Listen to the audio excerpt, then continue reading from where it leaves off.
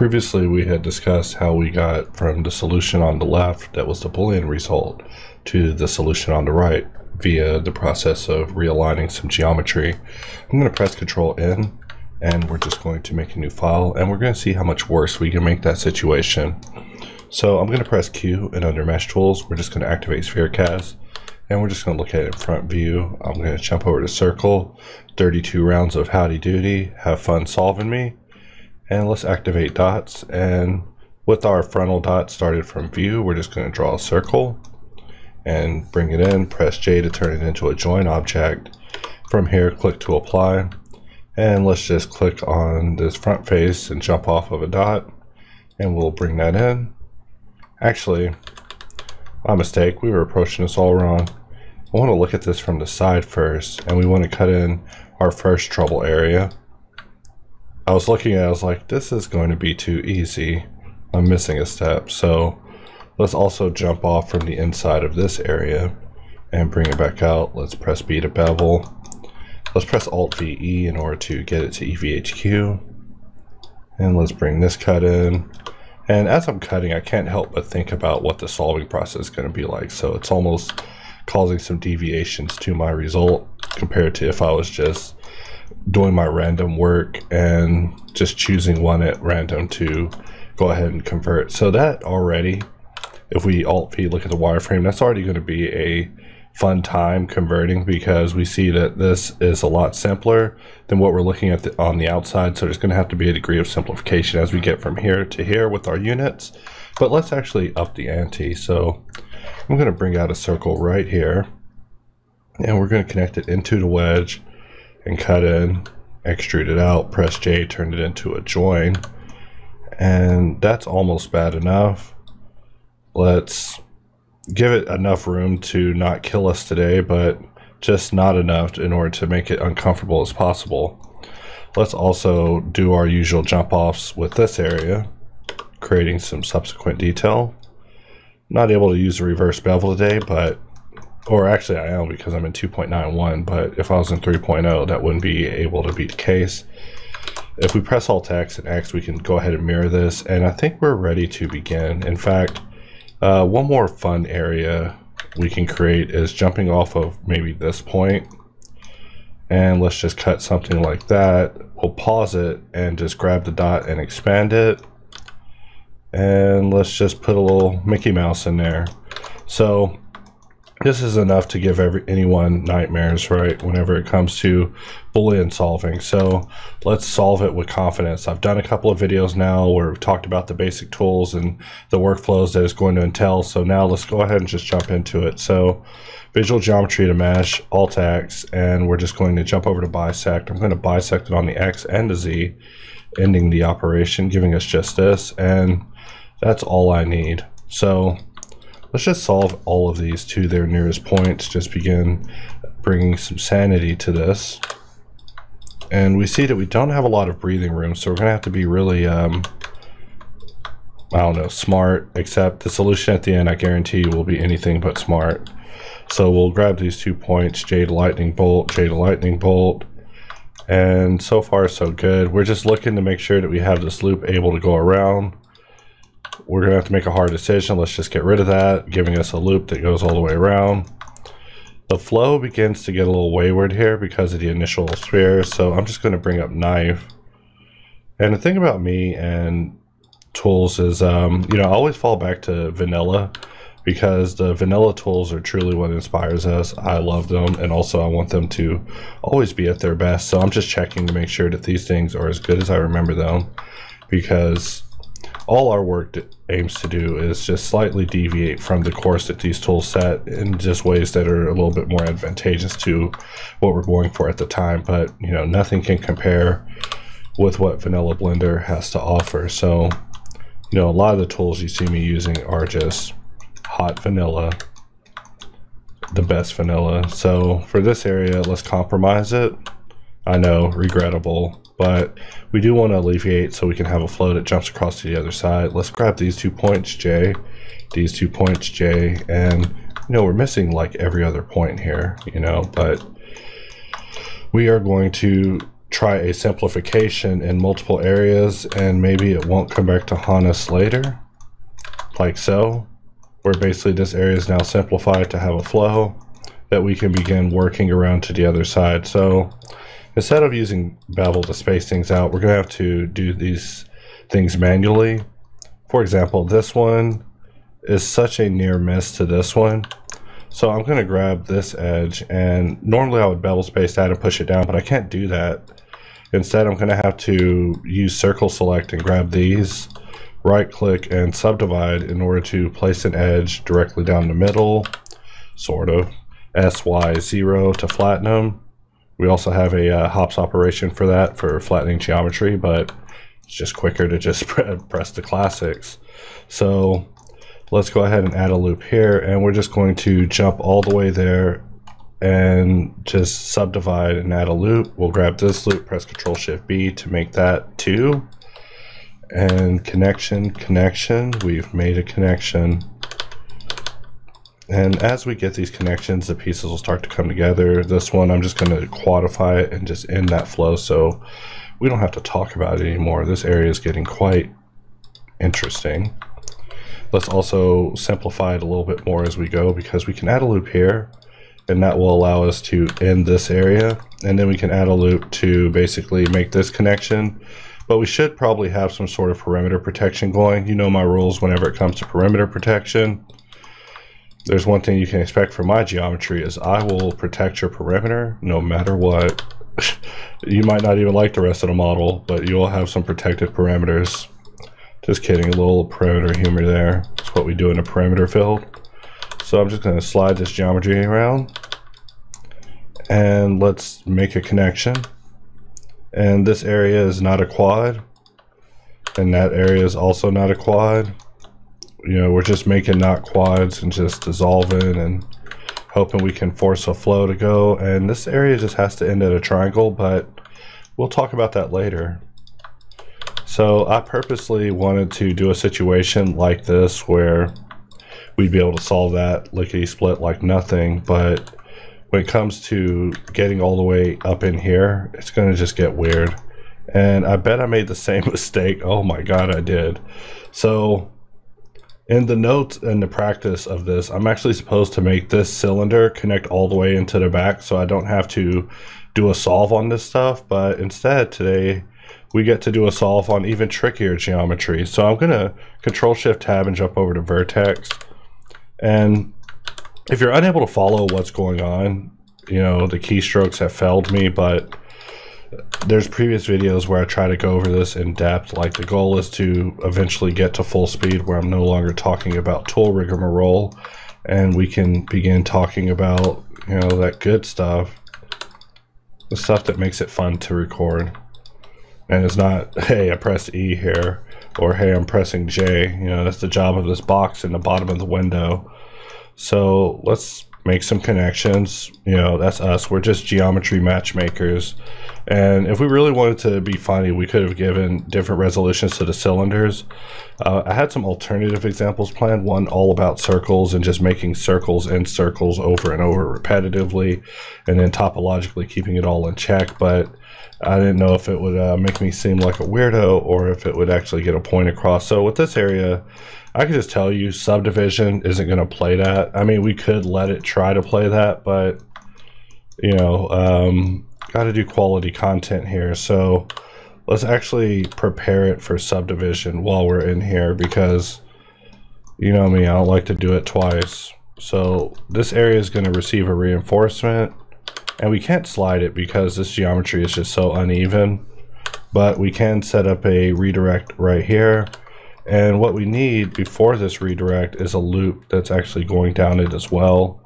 Just really looking at this and trying to make some split-second decisions, like, do I want to place an edge on the width of the cylinder, because these sort of things is going to compromise the subdivision. But, you know, sometimes you can get away with it. In fact, I've been kind of getting away with it lately. I mean, if you think that's something that Subdivision isn't going to play with, let's put a little Subdivision on it just to see what we're about to be dealing with. So this bug with Subdivision, it's a tricky one. You know, we still got our eye on it. Every time I try to take pride, it makes it fucking full of me.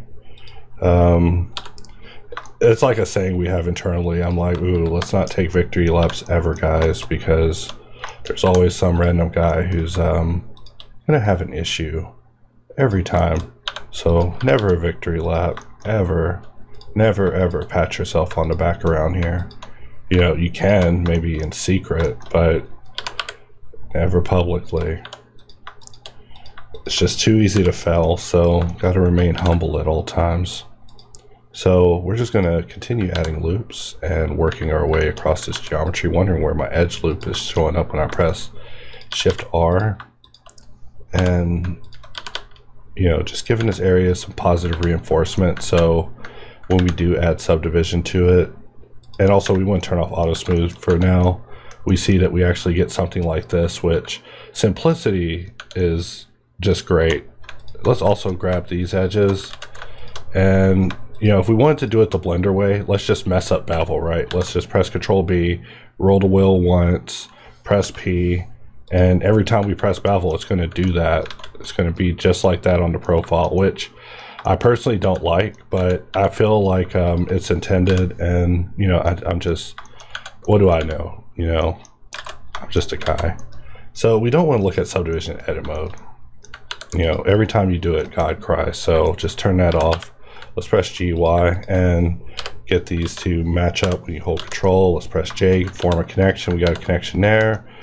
Got a connection, and you probably notice that I'm not even having to use Topo display, and that's because, you know, I don't need it. Really, the goal is to solve this for subdivision at this point. You know, at first we were being Topo inwards, trying to make it all quads, but now we're just trying to survive because, you know, the situations are about to get more intense. In fact, this one's a pretty good one.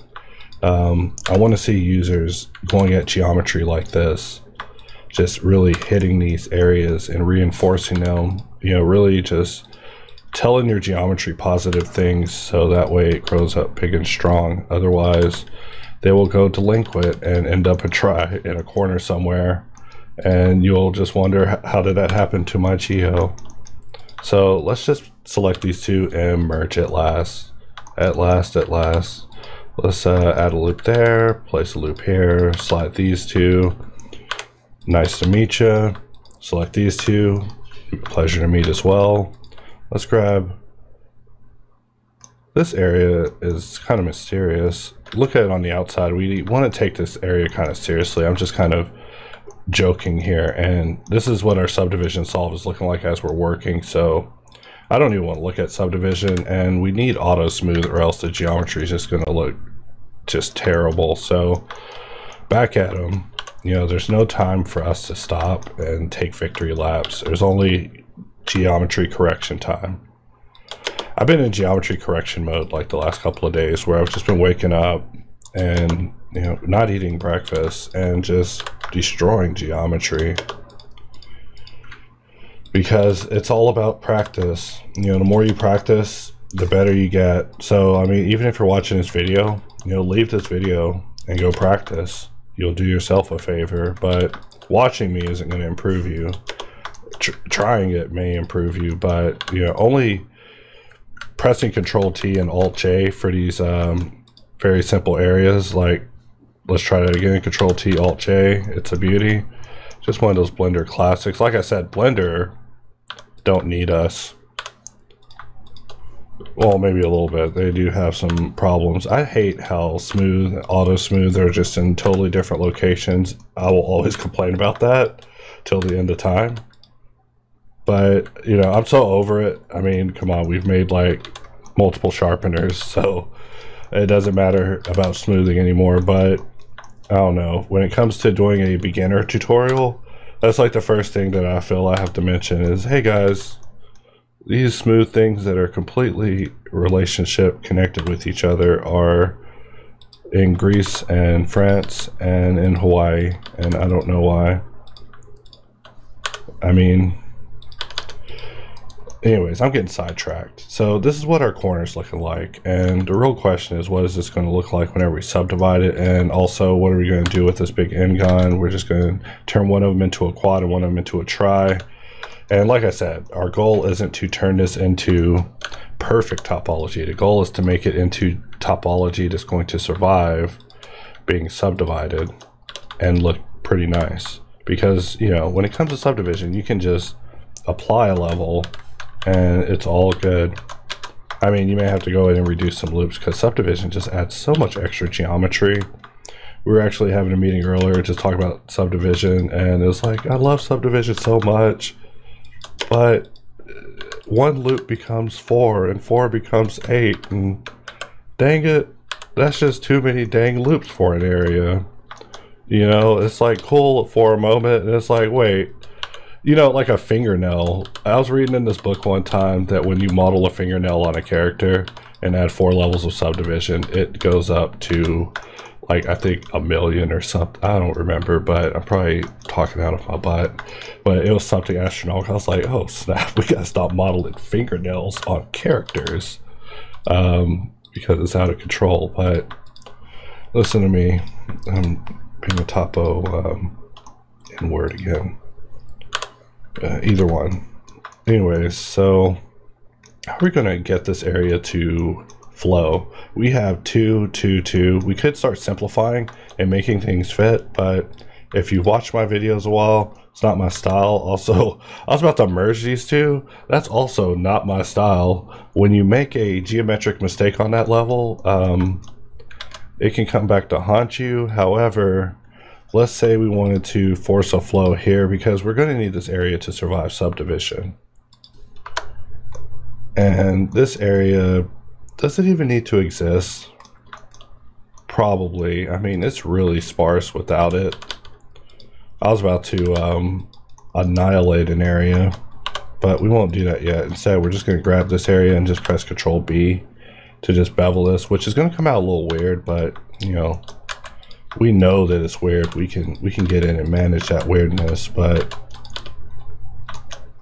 always gotta check for doubles, especially when you're being weird. We're gonna just turn that into a diamond and use a quad here to just basically perform a big redirect. We could do that with some of the areas that we were reducing, but it's really not time for that yet because the subdivisions down here aren't capable. So how do we want to do this? We can party here, and our night of partying's over. However, we still have to solve this area, so we don't want to interfere with our edge that's going to be protecting the parameters, so we could just place 2 tris here and then turn that into a quad like so. And you know, this redirect is absolutely useless. We'll never need to add additional geometry there, but it gets tough. You have to make some really hard topological decisions, and that's like the point of these videos, is to show you that, you know, there's the poly count gurus will tell you the perfect answer. There's this thread where they talk about how you model them shapes is the greatest thread ever, but I don't think it exists anymore. But that thread was the time. I was so tuned into it, and we could probably get things to run a little clean around here, but really just wanting to protect the perimeter. The perimeter must be protected at all costs. I was looking at some of my previous results, and while they came out looking all right, I did let the perimeter get attacked, so can't be letting that happen. As far as these areas go, I'm just going to turn that into a quad, and we could do the same over here. Just turn that into a quad and press M, merge it last, and this is all a quad. This area, what are we going to do? Do we want to jump all the way here? Do we want this? This area holds the integrity, so we could slide here and end this, which would sacrifice just a little bit. And then the OCD of me as an artist that makes me different from a freaking algorithm will make me slide that area just so we can kind of get something a little bit better. So far so quad. You know, not the best, but we're surviving is the goal. Like I said, this one's like a horror story. Our goal is to survive the geometry that we're laying forth, because it could easily overwhelm you and destroy you. So I probably sound like a lunatic, but I don't know. This is stuff I think about whenever I'm solving. I do a lot of solving. Like I said, I play a lot of Tetris, and so when I get bored of Tetris, then I'm solving some Geo. And Geo solving gets boring. I mean, there's some examples I haven't got to yet, but I want to get that topology you see on car engines, guys. Alright, so let's connect these 2 points, and we're going to get, it's going to get a little hairy, but diamond quad is a reduction technique. So you can always use it whenever you have to reduce your geometry. You can just take 2 areas adjacent to each other and just like that redirect it and solve and just end that whole discussion. I mean, geometry can be very complicated, but with some basic rules, basically those old memes that I make fun of, you know, they do have a place, and that is in your memories, not in your hard drive, because I mean, how often are you modeling and bringing up topology reference? I wouldn't do that. So just to be inspired on topology, I mean, it's like the whole discussion of what does your topology look like? Does it matter? Look at my shape, look at my result. My result is flawless. No, I'm kidding, but let's diamond quad that. I mean, it's kind of ugly, but it's an easy quad. You got 2 tries next to each other. What are you gonna do? Take the shot. Take the shot. So let's see how we did. I'm going to save the file, powered by power save. We'll call this Topo solve spherical, and this is spherical number 02, meaning there's 3 before this. And let's just turn on poly, and these are all the areas that, well, the reds are the ones that I must solve, because if we just let Subdivision solve it, it won't look pretty. So I'm always willing to deal with guns myself. And so there's a question here, a philosophical question. First of all, do we have enough reinforcement on the cylinder happening with this transition? I would venture to say no. Let's slide this around a little bit, and maybe something like that to really hold that area. And this edge that we did connect, but this area is a mess. Oh wait, yeah, it's a mess. So when it comes to working with something like this, I would actually sharpen it, which, because I have seam enabled, means that I can press L, L, L, and talk to this thing in private. So privately, I must ask this mesh, I want a loop go all the way around. It goes all the way around over here, won't go around over here.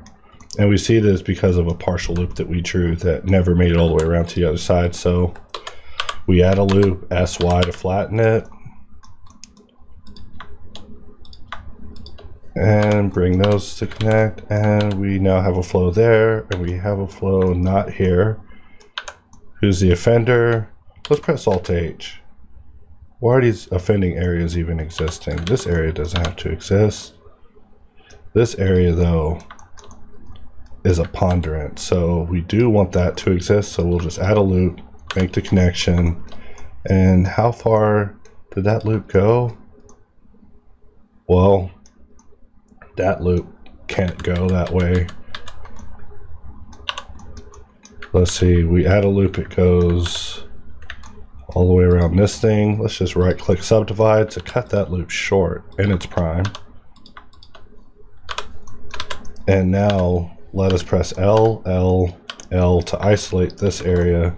Let's look at it from the outside. You know, is that what a car mechanic would do? And this early loop that we terminated, we'll make the connection, connect it here.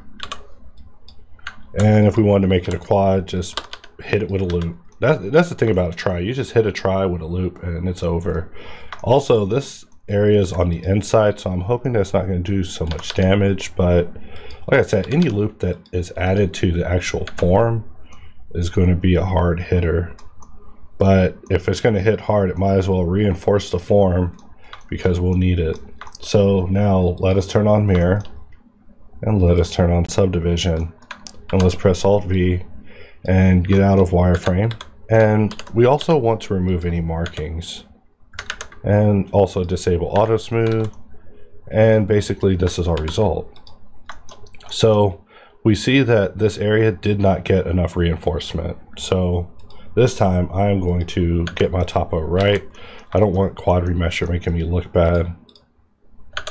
First, let's enable auto smooth, so we're looking at something a little hardy.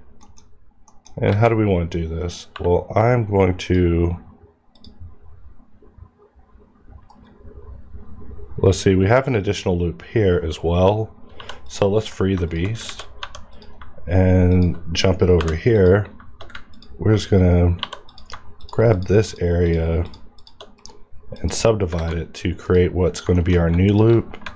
Let's slide over near the old loop. Let's tell the old loop that we don't need it here anymore and that we have a new loop now.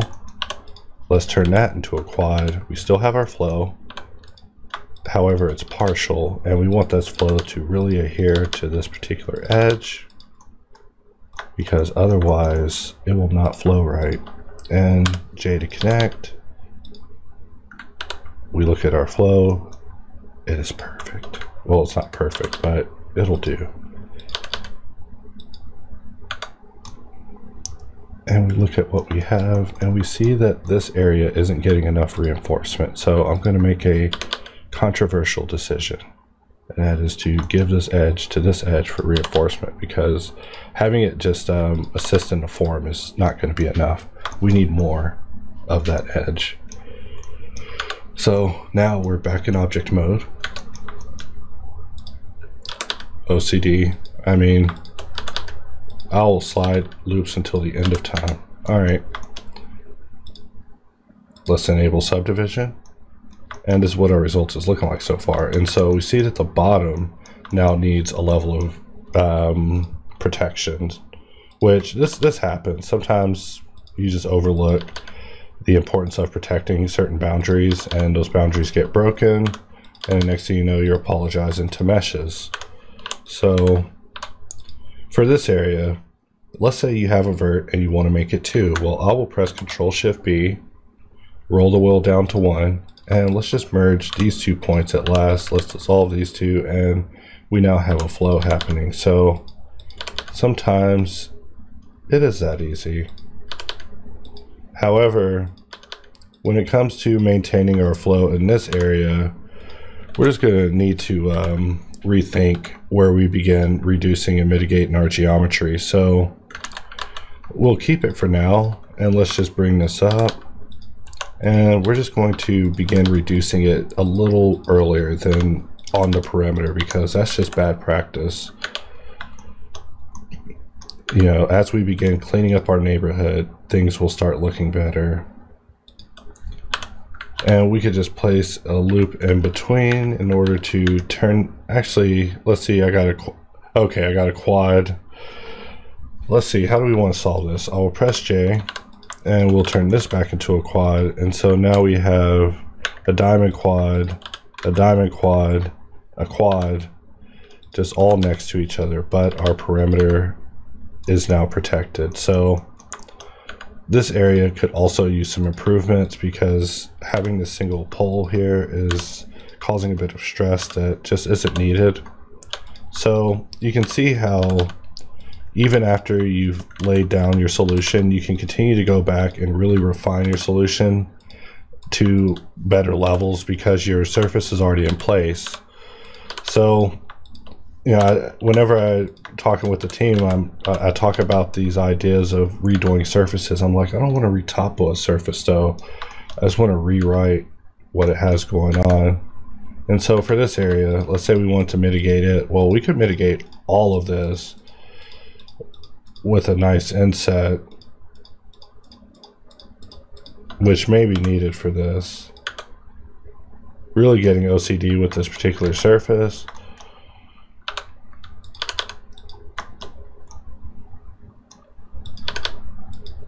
Let's relax this area a bit, tab out, and we're looking pretty good. I mean, I'm just being really OCD with it. I see that I've spent a lot of time on it now. So let's pull back and actually look at our handiwork. We want to make sure that there's, you know, nice, clean transitional edges happening. However, this corner is so naked, and I see it. So we'll never stop. Let's cut this loop short using subdivide, and then we can add a loop to protect this area. And right now the result is looking something like that, a little smeary, but we can also mitigate that as well with just a little bit of reinforcement. And when it comes to terminating this, let's just bring it over here, just putting a simple triangle there. I mean, triangles aren't so bad, they're just terminators for loops, unless you have too many of them in the wrong places. Start getting a little ugly. So let's start solving this area. You know, I don't want this area looking like a mess near my pole, so we'll just do a little bit of regeometrizing to send this a little bit further away. And because of our work, we were able to add an extra loop in, which will relax our solution on the inside by bringing it up with the outside. And if we tab out, we're looking at something like this. And when it comes to subdivision, I just have such high expectations of it. Like, for example, this area isn't looking tight enough. We can make it look even tighter. And this is just one of the things with subdivision that makes me run away from subdivision. Like we were just talking about it earlier. I was like, you know, subdivision is so fun until it's not fun. I mean, it's still fun now because we're just running solutions like an algorithm, just seeing what works out for us best. We might slide this geo up, really tighten this corner area, and we see that we get something like that. But we want this geometry to close in a little bit, to just tighten it, maybe here as well. And let's look at the other corner. The other corner is actually wide open, so we're just doing a couple of strategic slides, and now we're looking at something like that. So that looks a little better to me. I was a little obsessive with it, but also we want to get in and solve this area because we already spaced it out. Doesn't matter, we can just press E and slide these areas out, and just like that, we have solved that as well. So if we look at the wireframe, we see what our result is. So the purpose of this video today was really to talk about getting around these sort of situations, at least topologically, and surviving subdivision. If we turn off the wireframe, we can actually see what it's looking like with the subdivision modifier on it. So every time I do it, the results are always a little bit more variable. In fact, now I'm actually curious in what solution I came to with this area, and it looks like it's barely adequate. So how can we improve that? We did reinforce this area. However, this extra point being added in here is just not going to work. Something like that works a little bit better compared to what we were just looking at. But solving such an area is always going to be a bit of a struggle, just because of what's inherently involved here and the amount of geo that we have and our source geometry that we even provided it. From the moment we decided to use 32 round cylinders on this sphere, our fate was sealed. But with that, we have now survived this subdivision conversion process, and with that, I can wrap up this video. Now that we attempted to solve it by hand, let's see how quad remesher fares. So for this mesh, I'm going to first save the file and then apply all the geometry. And we will just use bisect in order to split the mesh just like before, giving us only this. And we will run quad remesher over this. So just a partial solution. And the result looks pretty good. However, we did lose our edge, so let's undo. Let's mark these as sharp and use normal splitting. And that's much better. And this is almost something we could work with. Let's take this and just mirror it using modifier, and let's press Control 1, Control 2, Control 3. Let's turn off wireframe and see what our result looks like. So this is with 3 levels of subdivision, and you know, it almost looks good, except that it's all lumpy and looks kind of bad. Let's activate wireframe, and we see that, you know, we just got too much wires for the amount of geo that we were solving. So I'm just going to undo until we are back where we started, which was here. And let's actually solve it with 2500. Maybe for it only being a quarter, we need a lot less. So let's do it again. There's our new shape. Let's add a few layers of subdivision. Alt V. And this is our result with quad remesher. So if we got in and we removed the sharp markings, then we actually can see what we're looking at. And as always, the parameters are always just so compromised. However, geometrically, this could almost work, except not a single parameter was protected. But the solution does look a lot more elegant than what I was dealing with. In fact, because it was able to choose how these things came rushing in, it was able to sweep them very nicely underneath. So almost something to learn from here. Here we see an area that got reduced. However, it reduced this area down on top of a perimeter turn, which resulted in a 5-star pole sitting on top of a turn point. But these are small things, neither here nor there. You know, I over obsess whenever it comes to looking at this stuff. The other thing is that let's bring back the actual mesh and let's mirror it to the other side, and let's talk about just surviving subdivision using just regular old modifiers. So when it comes to surviving subdivision, we can just go under modifiers and add a triangulate, and then from there we can add a bevel. Sometimes I get asked why I add a triangulate before the subdivision, and it's because if you don't, you'll end up with something like this. So triangulate will at least hold the surface together no matter what, allowing subdivision to go in and deal with this. So let's look at the wireframe again, and let's also turn off optimal display so we can see what the result of applying it would look like. So this is kind of what a default Blender solve would look like, and we could even help it out a little bit. For example, let's toggle off subdivision and let's select this mesh, choose bevel, and let's hit 3 in order to add basically an edge perimeter bevel. We want to slide this up above the triangulate, so we end up with something like that. And then let's turn it back on. This isn't going to be the most elegant solution because we're trying to automate it, but now we have a shape that is subdivided, but it looks like this, even though we were literally just hacking this together with modifiers. So there's always a way to get a shape all the way through to subdivision. However, there's going to be some compromises, and for something like this, we could actually do some things to alleviate it, like look at this in top view and jump over to knife and perform a knife operation. Probably should have disabled some modifiers, but you live and you learn. And with this loop, we will just slide it over on the Y, mitigating some of these areas that we saw that were kind of creeping up. And while we can't get this perfect, if we look at the wireframe, we can see kind of what we're getting with the subdivision and triangulate and bevel business. Let's try just toggling off bevel to just look at it in the simplest form, and we're getting something like this. So just letting you know what it would be like if we were trying to solve this using alternative methods than the one that we showcased over the course of going throughout this model. So with that, I could truly wrap up this video.